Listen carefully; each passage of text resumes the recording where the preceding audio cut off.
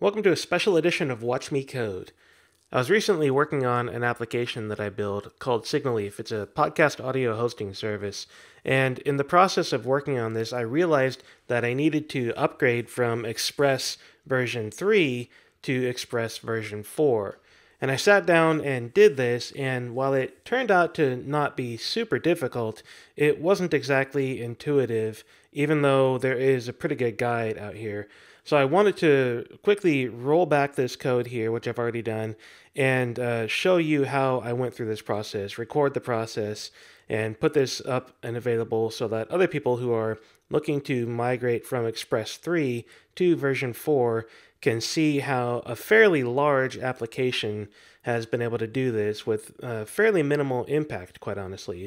It's a pretty easy process overall. It's just a number of steps involved. So to get things rolling here, I do have my local development environment open, and even though this does say dev.signaleaf.com, this is actually just pointing to my localhost :3000. I have some redirects put in place using Nginx behind the scenes for various reasons, but I've got the code set up here, and it actually is running on port 3000 of my localhost. The application itself is fairly large. I've got a number of different sites actually. I've got the web app itself. I've got a admin website. I've got a media server. I've got this queue handlers, which handles message queue processing in the background. So there's a good number of things going on here. And the site itself does have a fair number of routers as well. One of the things that I noticed about doing this upgrade, though, is I typically don't have to actually touch my routers. My routers are not necessarily the greatest routers in the world. They are using the old Express v3 style here, where I'm just doing exports and adding functions directly. But in the process of upgrading over the weekend, I noticed that I didn't have to touch the routers themselves. It still works the way v3 routers wanted to work for the most part. There's a couple of minor tweaks that I had to make, but I'm basically going to do this upgrade without touching the routers because I wanted to get this thing moving forward as quickly as possible and not have to spend an insane amount of time doing the upgrade for all of my routers that I have. So the main focus of the work is going to be on the app.js file here, where you have all your typical Express v3 stuff going on with a whole bunch of configuration of other pieces of middleware. And then also in the package.json file here, where we'll be upgrading a lot of the individual packages that are used inside of this application. All right, so I'm going to start by heading over to the Express migration guides here. There's a guide here on GitHub for migrating from version 3 to version 4, and it's a pretty good little guide. It's more of a what to change than how or why to change, though. It provides some good information on the things that have changed and some notes that you probably want to pay attention to. But honestly, I didn't use this document all that much. For the most part, I stuck with the Moving to Express 4 guide on expressjs.com. So just head over to expressjs.com, go to the guides here, and Moving to Express 4 is where I'm currently sitting. So the major things that I need to do are, of course, install and update to the latest version of Express, but then also update the middleware that I'm using. And that's really where this guide became more important. The guide over on GitHub, migrating from 3 to 4x, does show me a little bit of how to get some of the latest Express up to date, but it didn't really show me a whole lot, so I'm just going to ignore that, like I said before.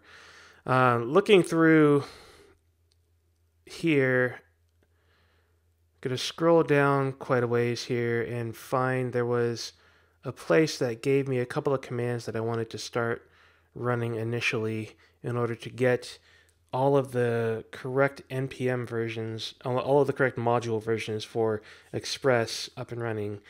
So the basic process is to run npm install and get all of these individual modules updated here. So I'm going to head over to my command line, and I've got the app running. I'm going to go ahead and stop that. I don't need two console windows open, so I'll close that one. And I'm going to run this npm install, just copy and paste. And you'll notice that I'm copying and pasting twice because if you try to copy this whole thing, you'll end up with a line break right here, and it will install these without saving them, and then you have to go and modify this. And so just copy and paste this twice, but get it all in the same line. That way you can get everything that you need all at once. And so what this is doing basically is updating my package.json file with the core of what we actually need. Now I've installed these, and these are most of what I need, but I'm going to duplicate some of these as I go through the rest of this process. But this is basically getting Express v4 up and running. And if I open up my application code here, you'll see that it wanted me to reload. And if I look, I now have Express version 4 installed instead of Express version 3. And some of these other things also changed as well, including the addition of body parser and method override and Morgan and some of these other packages that you need for Express version 4. So having done that, if I try to run the application now, run node app.js, things are going to start failing. It's not going to work very well. There's a couple of things that we need to do in order to get this up and running, including changes to the app.js file and creating a bin/www file that we typically see in Express version 4 applications. So I'm going to scroll. See, I don't really see any info on creating that www file, the bin file, inside of here. Oh, here we go. That's the Express version 3 file, version 4 package.json, and app.js.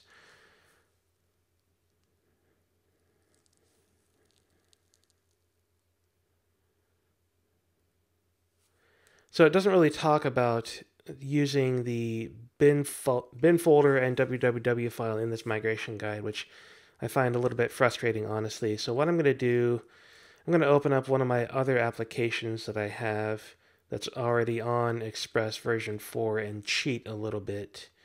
So I'm going to start, I actually have this admin application running on Express version 4. So what I'm going to do is start by creating the necessary folder inside of my web application. So I'll just make their web/bin, go back over to my editor, refresh so I can see that folder there. And then I'm going to add a www file to that. And that file doesn't have an extension on it. It's going to have some commands for Unix shells here. Now, if you're on a Windows system, this www is probably going to be like a batch file or a .cmd file or something. So you'll want to copy and paste your www file appropriately. And if you don't have one of these to cheat with, you can just do an npm install express generator and then generate a new website shell and copy and paste that out of there. But I'm going to start by pasting all of this into mine. Now, it doesn't have any syntax highlighting at the moment because Vim didn't recognize the type of file that it was originally. But if I close this and then open it up again, Vim will see that I am using Node, and it will recognize this as JavaScript. I also need to change the permissions on this. So I'm going to chown, or actually I'm going to chmod +x on the current file. And that's going to cause it to be executable now, which will allow me to just do ./bin/www, which I typically don't do anyways, but I want to set the permissions anyways because sometimes I do it that way. It just depends on the individual application. All right, so I've got a couple of things in here from the admin folder, admin application that I don't necessarily need set up. I'm going to delete a couple things. I actually do need my database connection, but I'll show you that in a little bit. I'm going to take this out for the moment. I'm going to change this back to port 3000 because I know in my app.js I am using port 3000. If I find that right here. So since I'm setting up my bin www, I'm going to delete the port from here, and I now have that set up here. I'm going to go back into my app.js, and I'm going to come down to the bottom where I have my startup running already. And there's a couple of things going on. There's this db.connect and there's this rabbit.configure. This is all part of my startup for this application. So I'm going to cut that out of there, and I'm going to change the app.js to say module.exports equals app. And I like to do this style of comments in order to visually create these differentiating sections in my files. Of course, you don't have to do that. Go back over to my www file. I'm going to paste that in place, the information that I had just cut. And I know that I have my DB library already required here, so I'm going to leave that in place. I do know that I also need my RabbitMQ information. So I'm going to do var rabbit equals require wascally. That's the RabbitMQ library that I use for this application. I think that's, there are a few more things, a couple of libraries for the application that I need. So I need my analytics and my Stripe integration. So I'll do var analytics.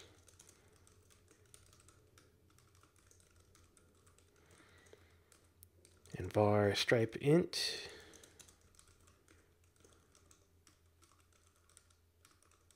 And these are libraries that are specific to my application here in the lib folder. The DB library, the analytics library, the Stripe int library.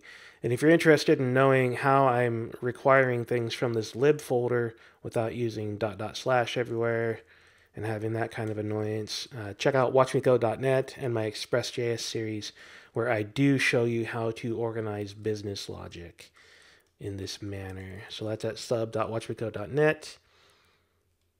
And organizing business logic in Express applications, episode 62, will show you how to get your lib folder to be able to be required like this without using .. everywhere. See if there's anything else in here. I got both of those. I have my port being set. The start server function is right there. EPA is my environment configuration that I have loaded. All right, that should work. Actually, I don't need this set immediate function in there. I don't know why that's there. I noticed that while I was upgrading over the weekend as well. So I'm going to kill that. Save this. Let's go see what happens if I try to run this. Well, I can't run the app.js now. I have to run the bin www file.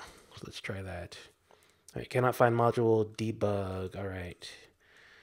So in my package.json, I don't have that debug module, but I know that's one that is typically used in Express v4, so I'm going to install that.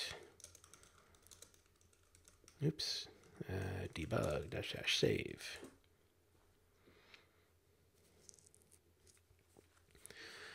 All right, having done that, my package.json file changed, so I'll reload it. Try running the application again.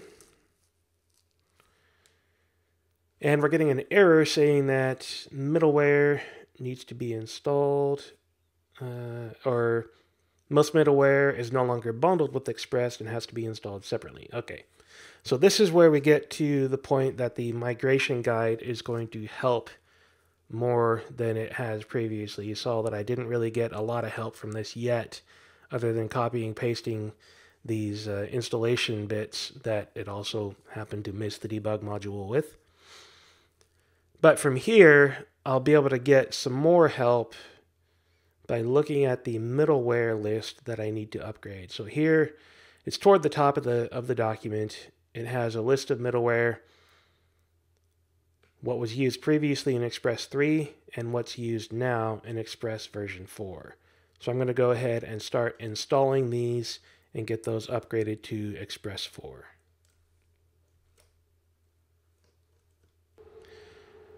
All right, so I'm going to head back over to the command line here, and actually before I do that, I'm going to copy and paste a little. Well, I guess I'm not going to copy and paste. What I need to do essentially is convert these express.bodyParser over to bodyParser plus Multer, and I'm pretty sure that the previous npm installs that I did updated those already.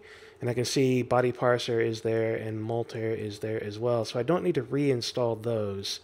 So I'm going to head over to my app.js and I'm going to look for body parser, which I see right here.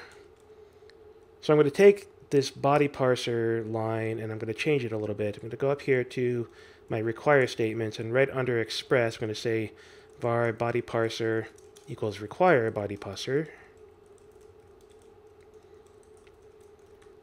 And having done that, I will change this to not be express.bodyParser. I do want to go back over here and look at the documentation to see if there's anything that I'm missing. Strict mode, inflate limit, those are a bunch of different options. I don't necessarily need any of these options, I don't think.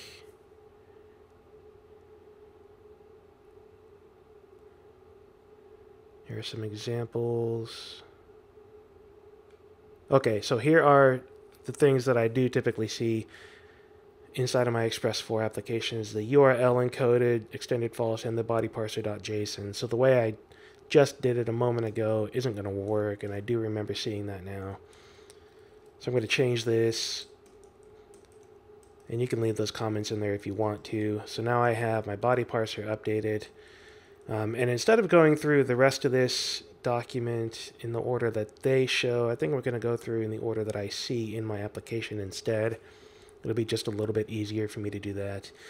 Method override. This is used when you're using a browser that doesn't support HTTP verbs like delete and other modern HTTP verbs like that. I don't actually use any of those features. I'm not using the delete verb anywhere or any of the extended HTTP verbs like that. So instead of replacing that with the multer, or I guess instead of replacing that with method override, the method override update, I'm not going to include method override inside of my application because I don't need it. I did see that this multer thing up here was also recommended when replacing body parser.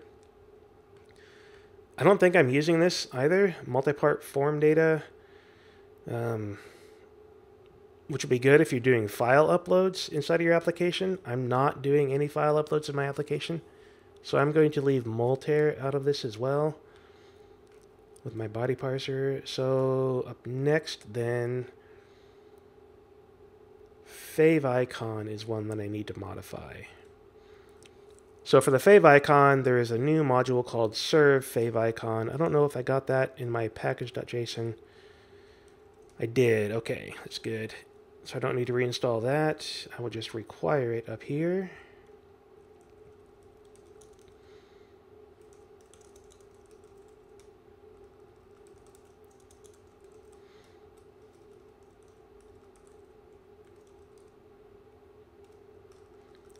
Require serve favicon.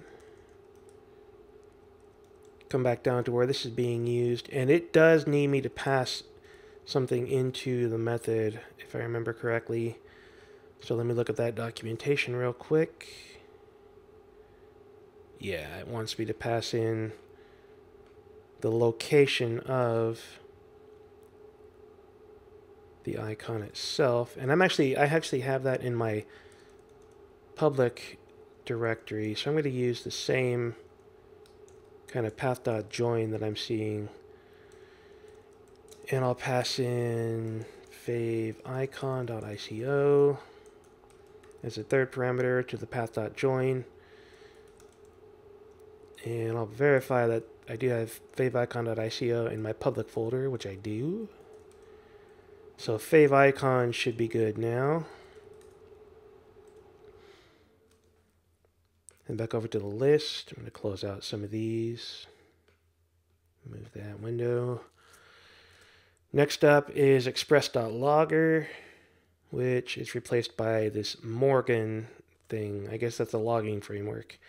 So I will look at the Morgan documentation, and I do remember seeing that one in my package.json already. So I'll head back to the code. Go look at the docs for this.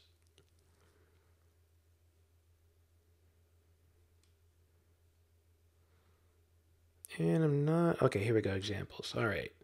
So app.use Morgan combined. I don't know what that means.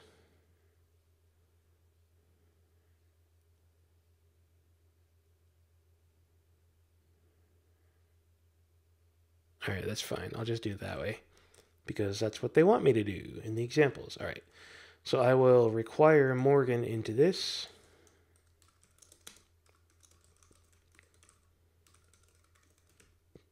And then down below, instead of express.logger, I will do app.use Morgan combined. Delete the old logger.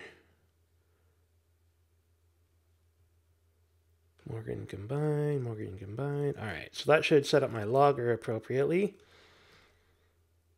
I already got the body parser taken care of. Cookie parser, I definitely need to replace that one. So cookie parser is replaced with cookie parser appropriately.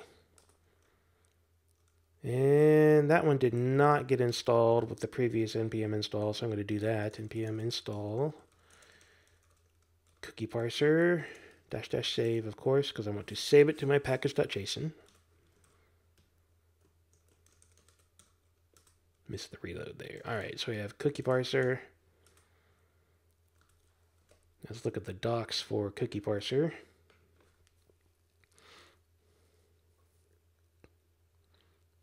And let's just use cookie parser. That's easy enough.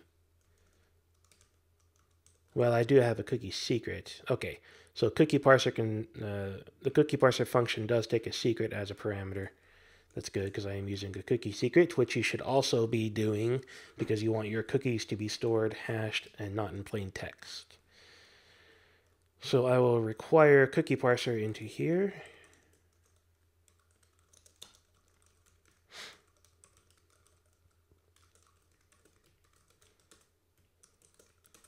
Got that done. Cookie parser is in place. Express session, I also need to replace that.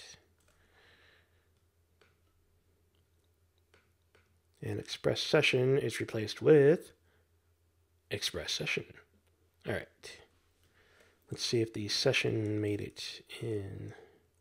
Yes, the session did make it. All right, so I will require session.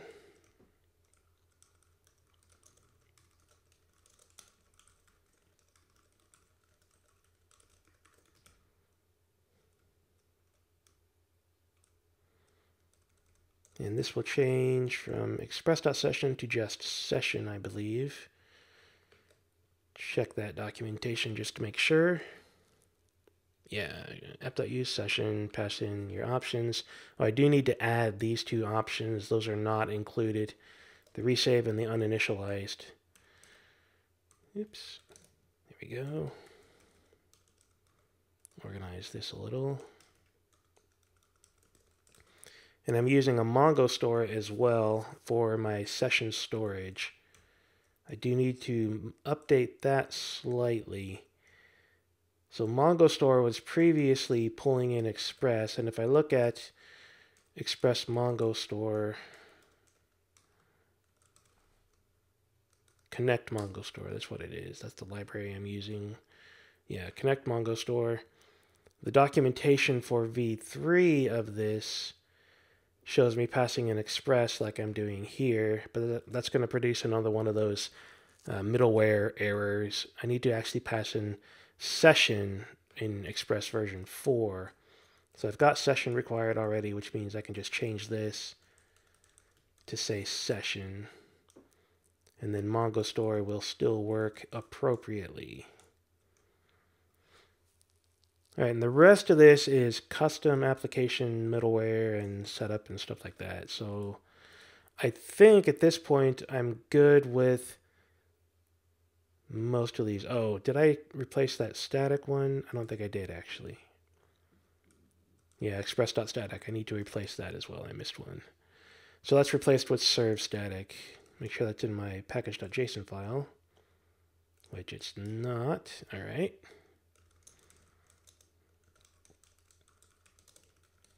So grab that.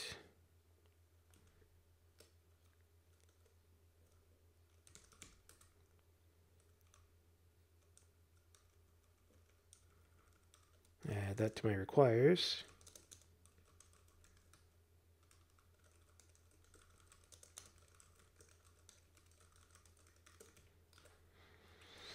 And I'll check the documentation for that.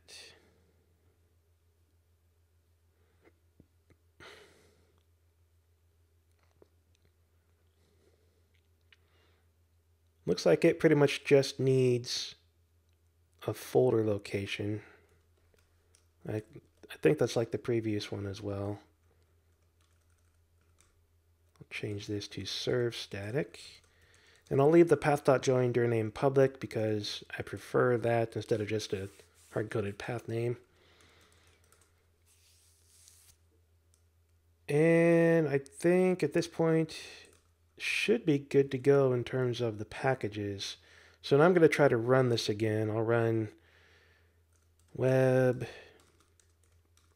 I'll run node web bin www and see what happens. All right, body parser is not defined. So line 35. I must have mistakenly mistyped that. Body parse, there we go. Try this again. App.router is deprecated. All right, so this is another place where the migration guide is going to come into play. So the error I'm getting is app.router is deprecated. Please see the 3x to 4x migration, which is exactly what I'm going to do after I close a few of these windows.